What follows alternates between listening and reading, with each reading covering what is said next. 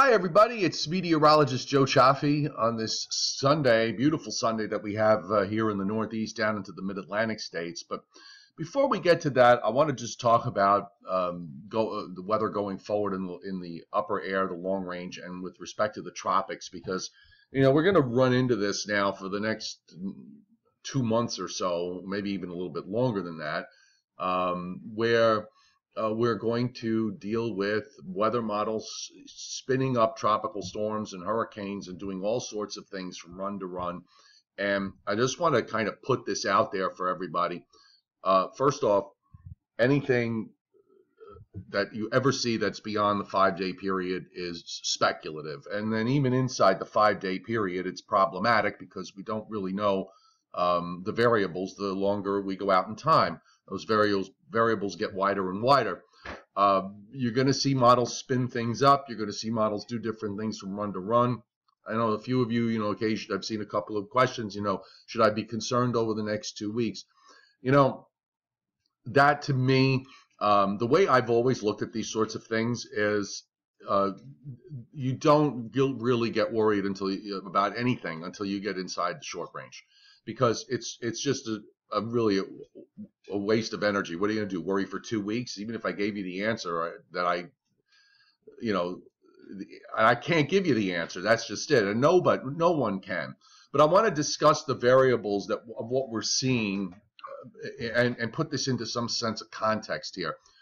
I have up the GFS from the mid overnight run, which comes out at 5:30 a.m. starts to come out at 5:30 a.m. Eastern time. And one of the things that I've been saying for the last number of weeks is that we keep having this persistent troughing in the eastern part of the United States.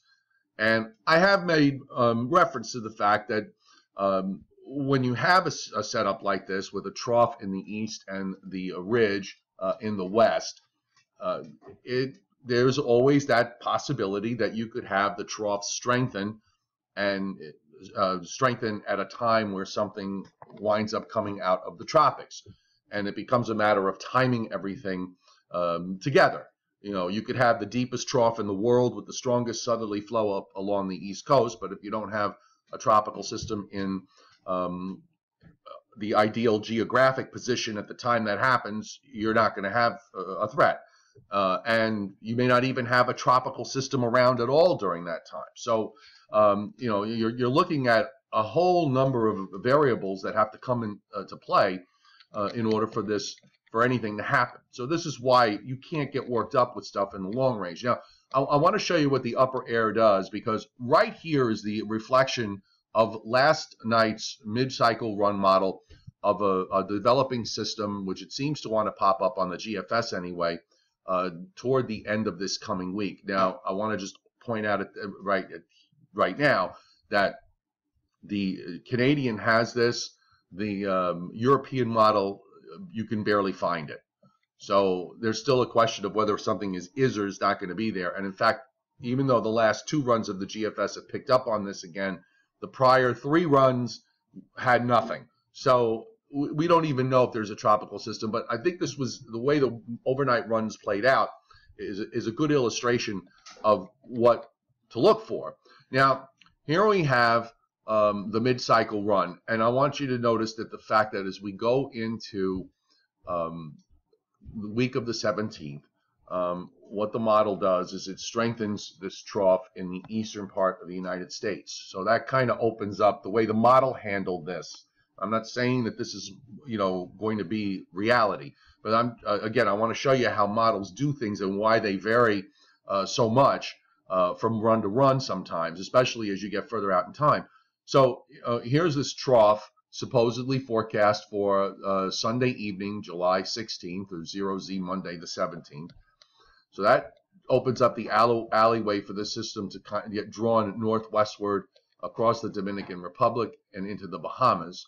Now that trough pulls out, and here comes a second trough. So this thing pulls out. This thing, you have another trough. You still have this strong ridge out in the west.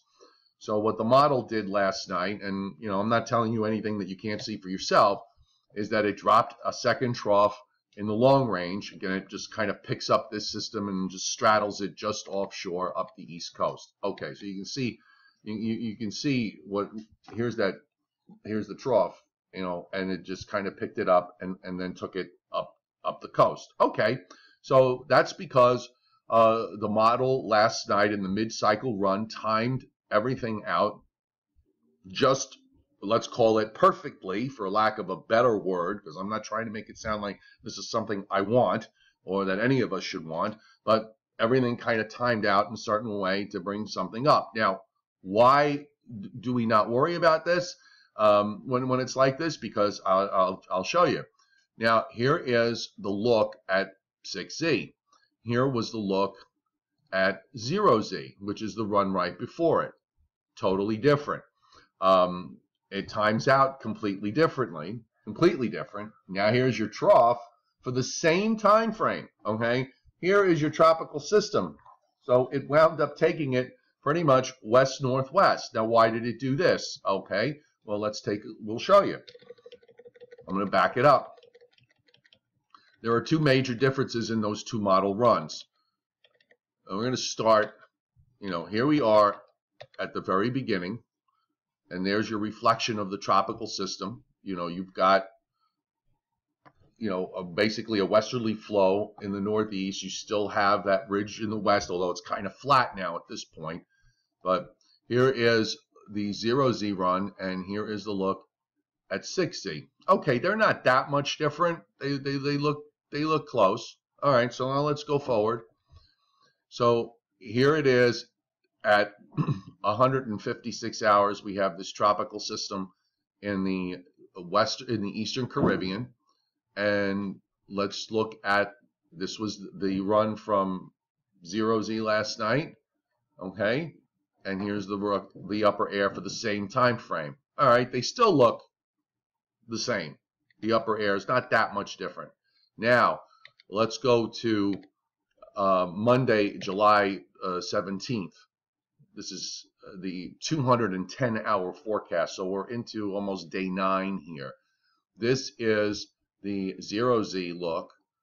Here is the 6Z look. Okay, I'm sorry, that's the 0Z.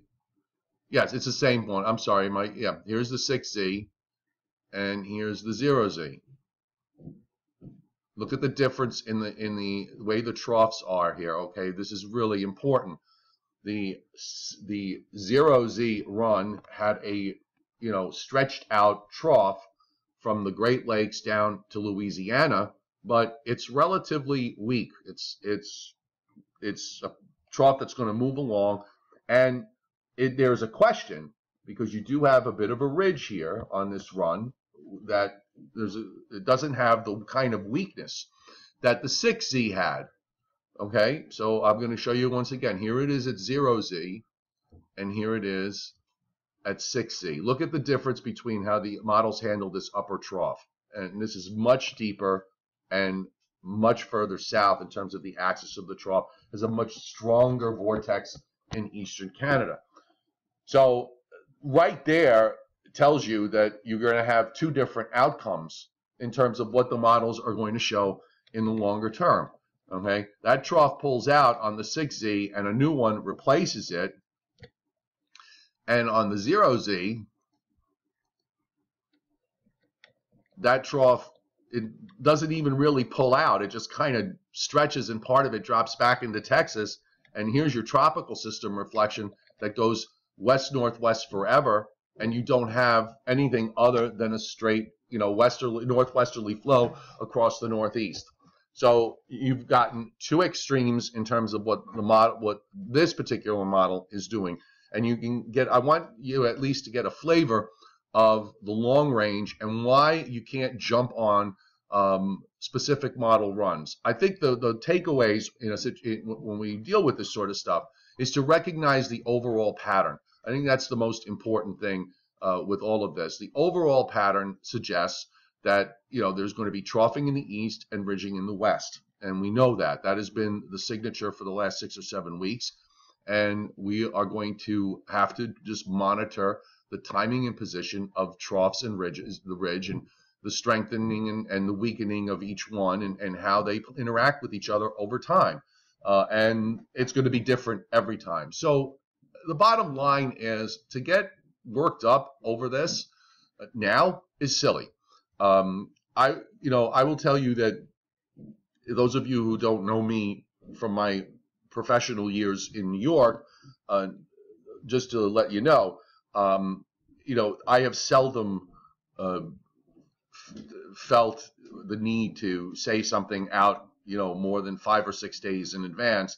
There have just been a couple of rare times where that happened. Sandy happened to be one of them, but I think that was one of those situations where, models were, pretty much spot on in terms of something going to happen, and the magnitude of it was pretty obvious. But if I don't tell you to worry, if you don't hear those words coming out of my mouth, then don't worry about it. Okay, at this point, there really isn't anything to worry about, since we don't have anything there yet to begin with.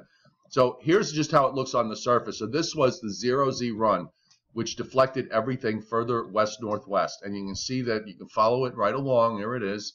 And it winds up going west-northwestward. So here it is at 360 hours on the 0Z run. And here it is on the 6Z run. So, I mean, it's only about an 1,800-mile difference.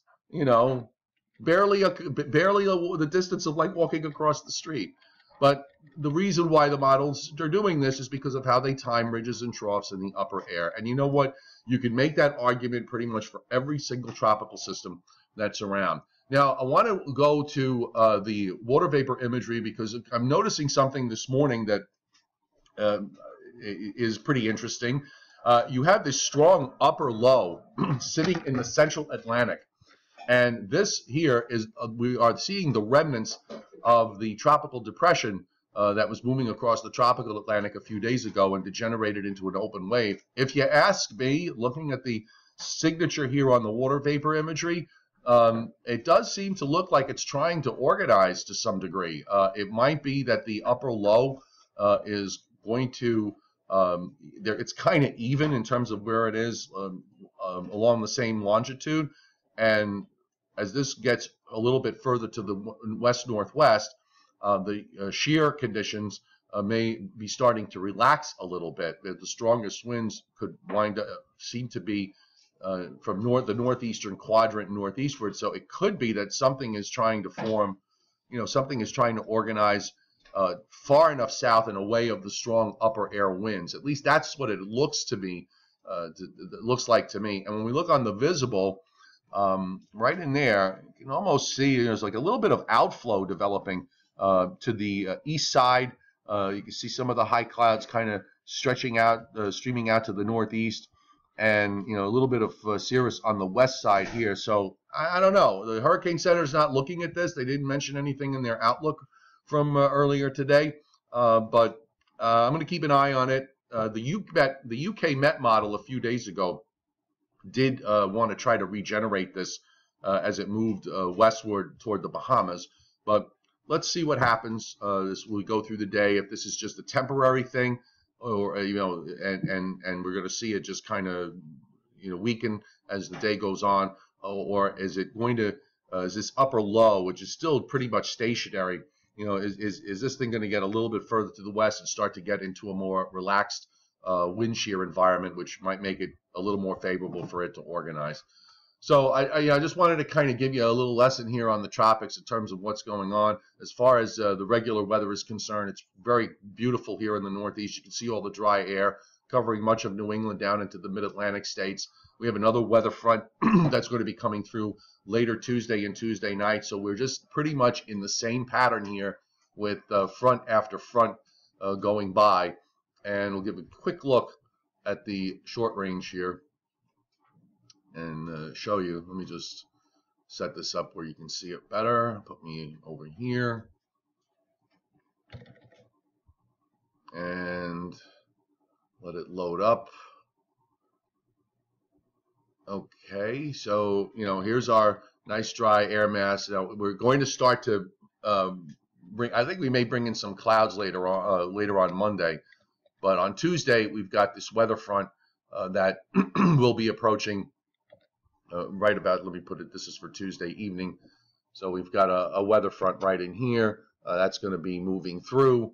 The shot of dry air behind it is minimal. So I don't expect it to be that much cooler or that much less humid, because we already have the next warm front, cold front here moving across the Great Lakes for the end of the week. And you can see it there. So that's already coming into the picture. And that's going to probably bring in an increasing chance for showers and thunderstorms along about later Thursday and Friday, before we go into what might be another nice weekend coming up. All right, folks. So let's leave it at that. I hope I've been trying to work out these live streams, so I'm going to be doing them from time to time. And I think the way I'm going to work those is I'm going to be a little more short range oriented, because I'm limited in what I can do. I like the taped versions because it gets me to really get into some of the maps and to draw things. But we'll be doing kind of a mix of both. If you have any suggestions or criticisms or questions, by all means, let me know. They're very helpful to me to hear what your opinions are. So please do leave your comments. And thank you for subscribing to my YouTube channel. It's been a joy, and will continue to be a joy, because you get new videos every day, and now you get notified whenever I do something live. All right, folks, have a great rest of your Sunday, and we'll talk to you later.